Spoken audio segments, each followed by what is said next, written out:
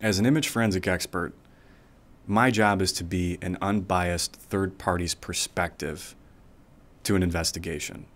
I don't have a dog in the fight. My job is to be scientific and to approach investigations from an unbiased perspective. I do this to protect the integrity of what I do, as well as the integrity of my clients' investigations. My day-to-day responsibilities are to help my clients understand what their images that are being used as evidence are expressing. Whether it's enhancing them, comparing them, or authenticating them, I examine them forensically to determine what the science is telling me about the images and express that in a simple understanding for the trier of fact: judge, jury, litigators, law enforcement agencies, whomever.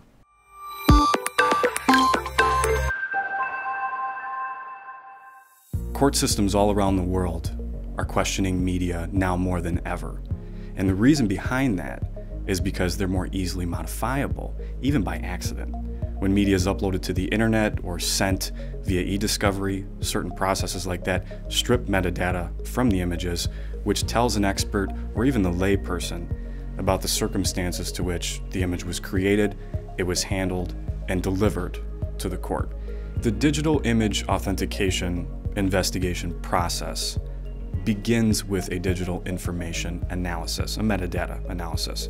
This information tells an expert like myself about the circumstances in which the image was created, what type of resolution was used, what type of device was used to capture that image, even the location of the image, sometimes if the device has GPS information.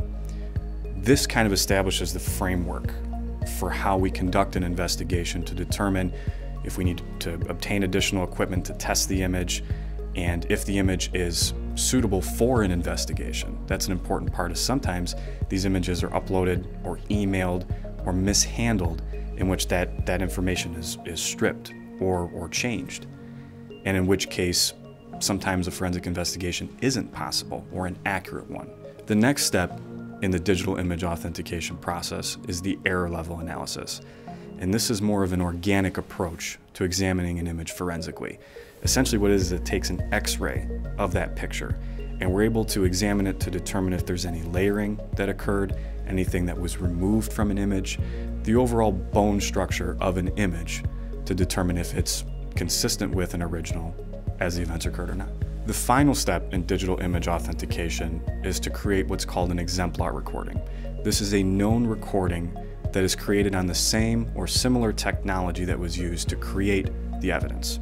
I'll give you an example. If an image was created using an iPhone and we're questioning the authenticity of it, a surefire way, the most accurate way to be able to tell if that image is consistent with an original is to simply create it on the same device that was originally used.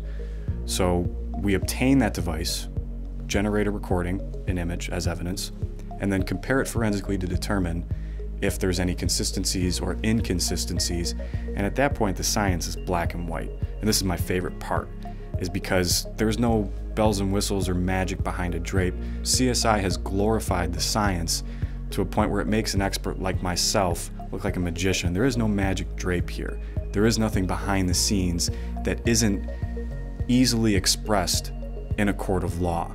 We're looking at the science, examining it from a third-party perspective, and it's black and white. At that point, it truly is.